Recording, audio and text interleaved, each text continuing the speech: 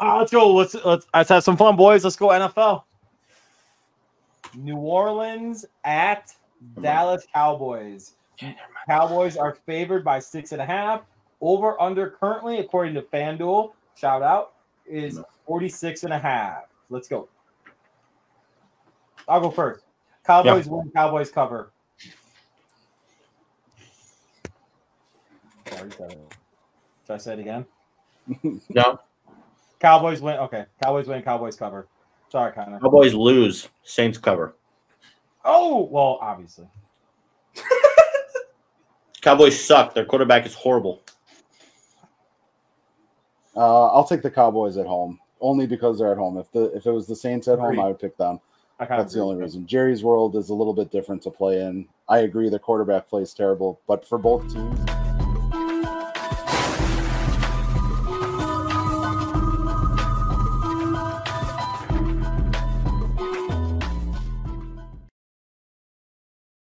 I have not been this excited with the New Orleans Saints in a very long time. I mean, you take away Pete Carmichael, you bring in Klint Kubiak, and now we know where a lot of Brock Purdy's success was coming from.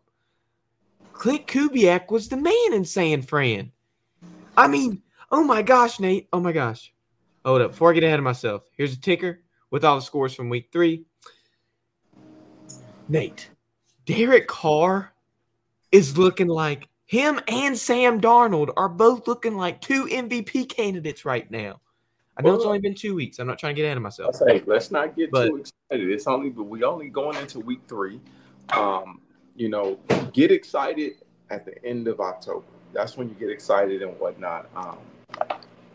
Into October, when things start to shape out, when there's some important games, division games, and so forth. That's when you get excited. You don't want to get excited prematurely and just, again, hopes turn go sideways. Stay even keel.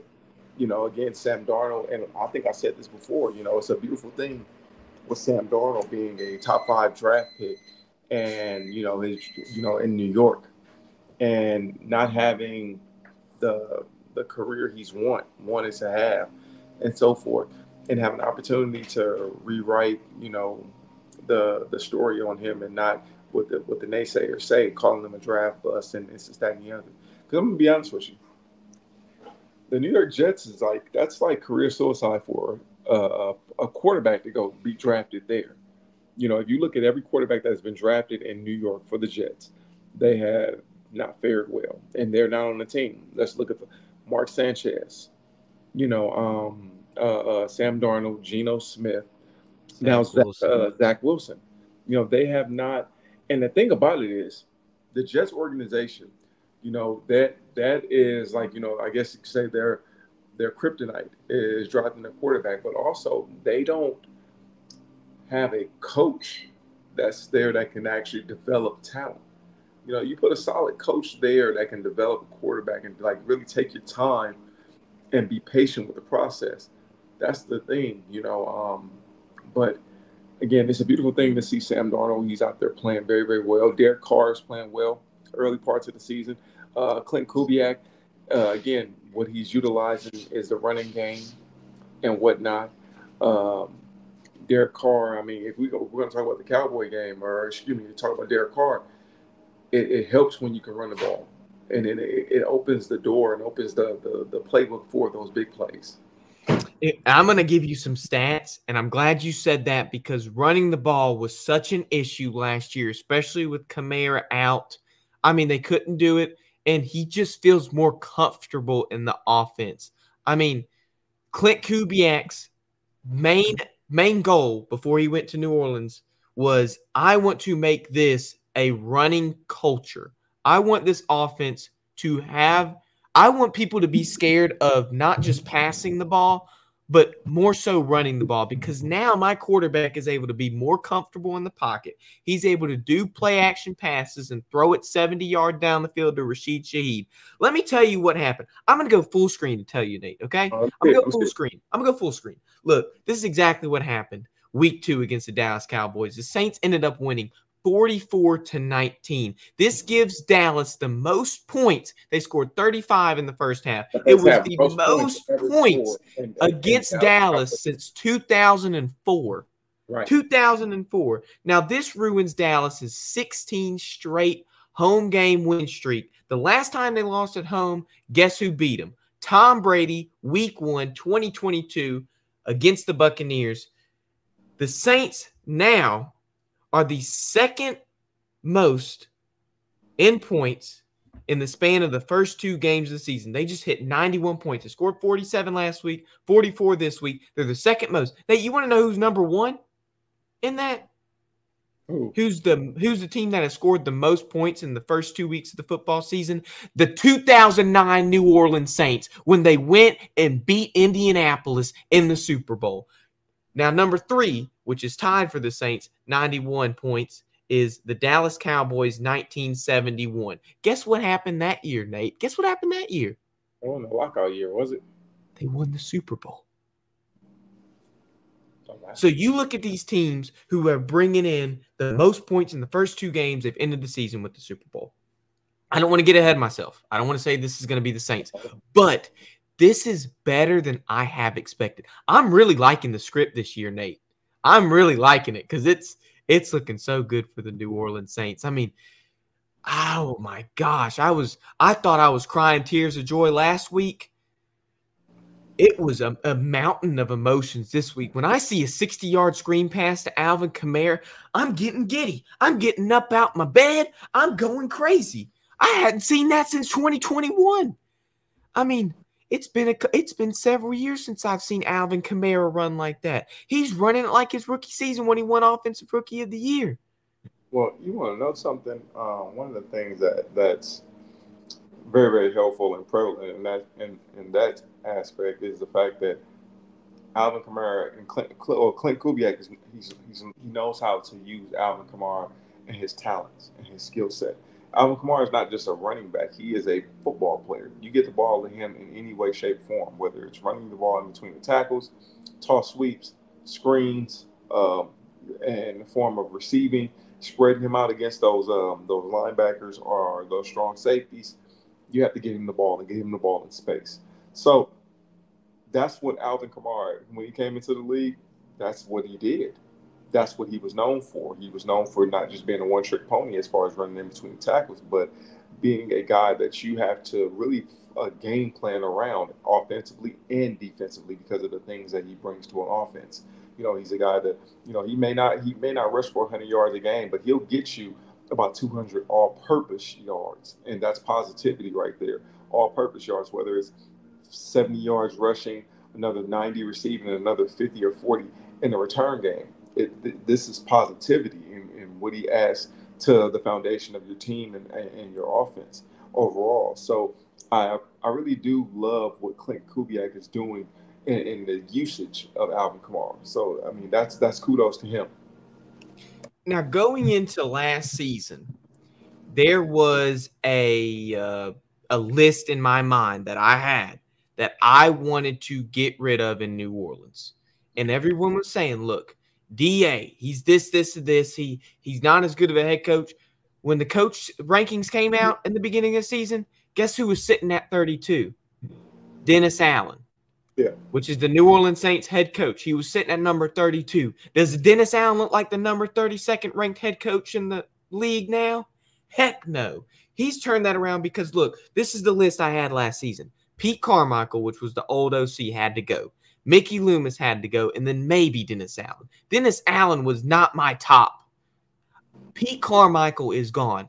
Look how wide that Saints offense has been able to become. I mean, oh my gosh, when you are able to have a 35, 34-year-old Derek Carr in the backfield, you're not thinking, hey, I'm going to come in here and teach an old dog new tricks. But that's exactly what Kubiak did. He came in there and brought a passing game, a comfortable passing game to New Orleans with the concentration of the run. He was not going to be able to make Derek Carr comfortable if he was not going to establish a proper running offense in New Orleans. And that's exactly what he did. When you signed Jamal Williams to a 3-year, $33 million deal back in 2022, and he only gets one rushing touchdown last season, you're scratching your head like, okay, well, this dude just led the league in rushing touchdowns. What's happening? It's the offensive scheme. Jamal Williams already has double or triple the amount of rushing touchdowns in the first 2 games he did last season. And it's because now Kubiak has established something that was not established prior. Pete Carmichael was assuming Drew Brees was behind the line of scrimmage and was able to throw 40 times a game. You know how many times Derek Carr has thrown in the past 2 games? 38 times. He is 31 for 38. With 443 yards, 5 touchdowns, which is number 1 in the league. And now he's number 1 in passer rating and QBR.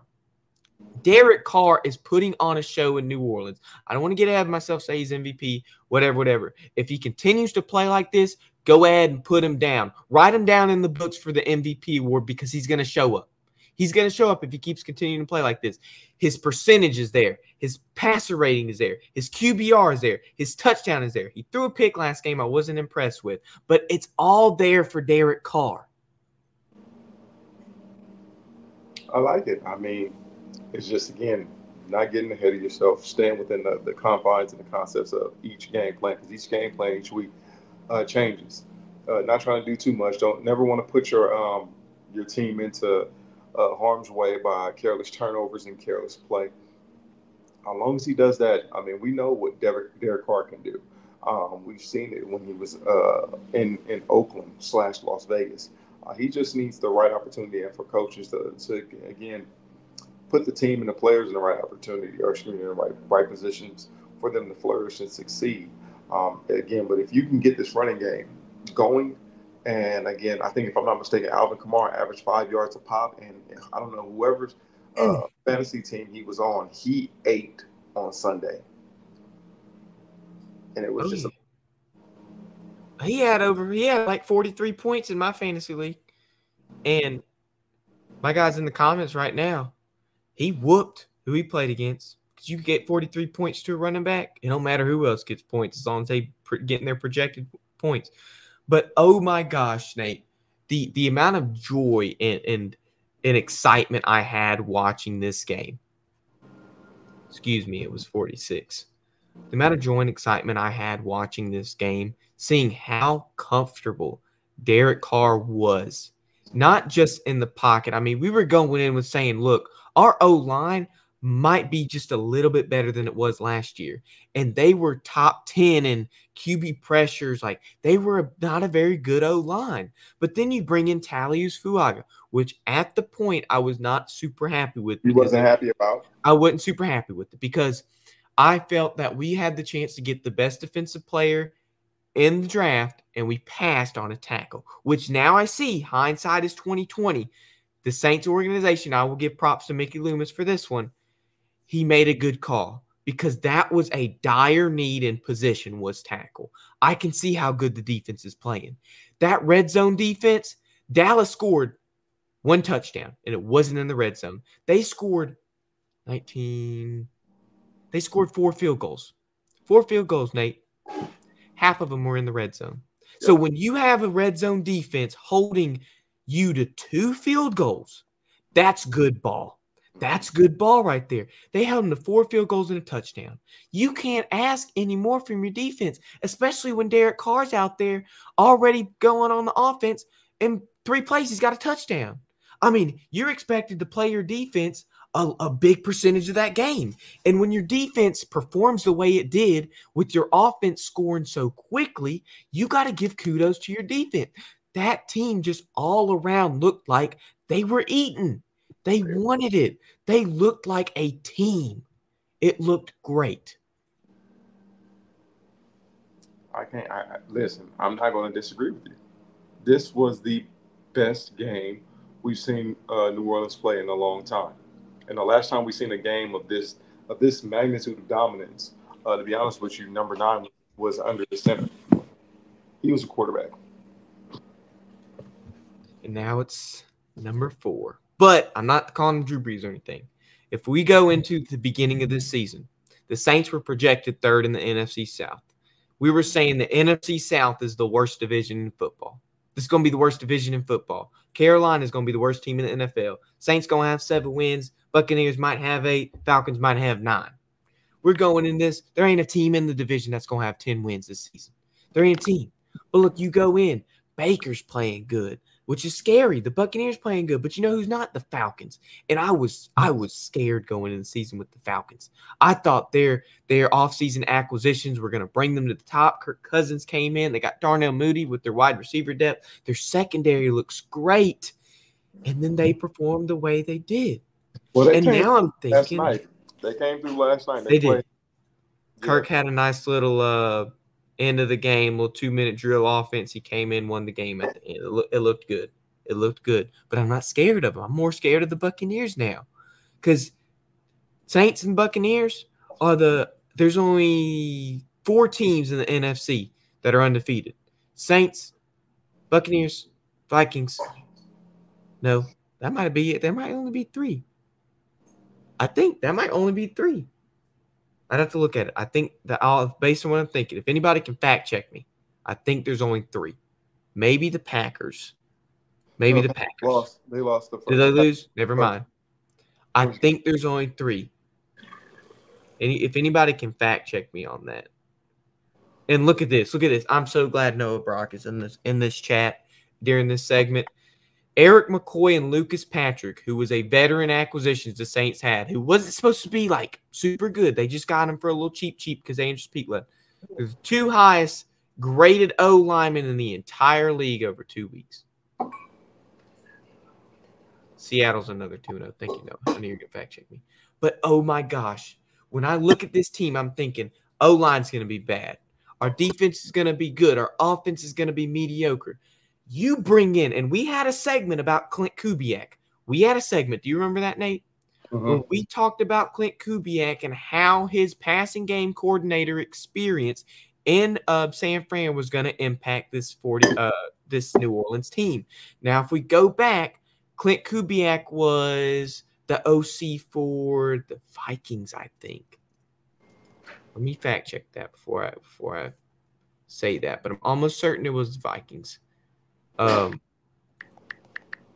Yes, it was the offensive coordinator for the Vikings in 2021. I thought so. He was the offensive coordinator for the Vikings. He had offensive coordinator experience. Didn't work out. He went to Denver, went to San Fran, became the passing games coordinator. Now he's in New Orleans trying to resurge his offensive coordinator status.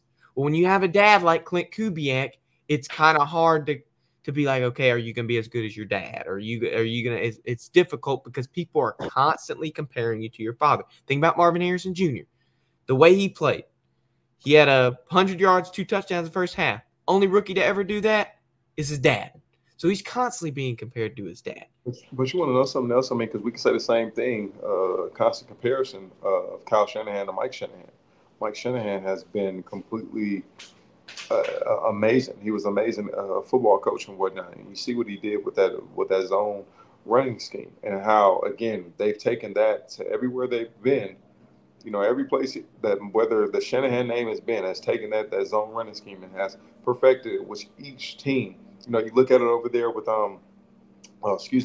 with San Fran and what Kyle is doing and how it's growing even more. When we talk about players or people that will get the constant comparisons of their parents or their father or their siblings and whatnot, you know, it comes with the territory. But, you know, again, you got to appreciate that. And it has to be one of those aspects of them in the back of your mind that, okay, you want to compare me to my father or my brother or whoever, but I'm itching and pushing myself to be better than what they were or are. And that's perfect for Kyle Shanahan because his dad won a couple Super Bowls at Denver, didn't he? Yes, he did. So, and Kyle has yet to do so in San Fran. He's made it to a couple, but the Chiefs have always stood in their way. But I'm going to tell you this, Nate. Week 5, 2024, the New Orleans Saints go to Arrowhead Stadium and play the Kansas City Chiefs. How do you think that game's going to go, Nate? How do we see it? The Chiefs are looking for a three-peat. Is this a preview of what we could see in the Super Bowl in New Orleans? A lot of people, talk about possibilities and previews of the Super Bowl and whatnot. Could it be? Yes. You never want to get beside yourself and get ahead of the schedule because again we're still in week 3. Because again, let's face it, there's been times where teams you have tabbed teams to make it to the Super Bowl that haven't. So let's not get ahead of ourselves. Let's not put the carriage before the horse. Again, let's make sure we just 1 week at a time. We haven't even gotten to an important division game, and the shaping of the divisions and the conferences have not happened. So again, everybody's still getting their feet wet. It's still the learning part of the season, the early part of the season, where you're still learning some things on all aspects and on all teams. Excuse me, but let's not get beside ourselves. Could it be? It could be. Could damn well, but it also can be two teams that we have not, seen or viewed as potential Super Bowl matchup. You never know. You might mess around and see the Baltimore Ravens and the Dallas Cowboys in the Super Bowl. So let's not get beside ourselves. I cannot believe I said that. Yeah, maybe not put the Dallas Cowboys to Super Bowl after the last performance. But I know what you're saying, Nate. I'm not going to try to get ahead of myself, but the excitement I'm feeling towards this team from being low balled at the beginning of the season is when they have my expectations were down here. And when they have exceeded that expectation all the way up here, there's just a sense of pride and enjoyment that I get from watching this team grow from last year. I mean, you were a team last year that people were saying, you're not going to get back to playoff contention. You're not going to get back to the promised land. There's not a single way in the next coming years that with your front office, with your coaches, with your coordinators, with everybody in your staff, your team, there is no way that the New Orleans Saints will become a contender again. And to see that narrative just be squashed in the first 2 weeks of this NFL season is really good to see. Well, again. 2 weeks into the season. 2 weeks in. Let's not get too overly excited because again, 2-0 right now. But let's see the true identity of a team when you find out about a team is not when they're doing good and everything, is it peaches and oranges and apples and rainbows and sugar clouds, all that. No. Adversity is the best thing where you can to measure the strength and the wherewithal and the perseverance of a team. So everything's going well. It's when adversity strikes and how good can this team weather a storm. Right now, they're 2-0. Have they hit that rough patch? Again, no, they haven't. And if you look at every team that has, won the Super Bowl within the last years, they've all had a rough patch where they had to weather a storm, where they had to figure some things out. And that's the beautiful thing about it. So let's not jump from A to Z. We got to get to B and then go from B to C. Let's take our time enjoying this process and again getting better and better and finding out our identity week in and week out.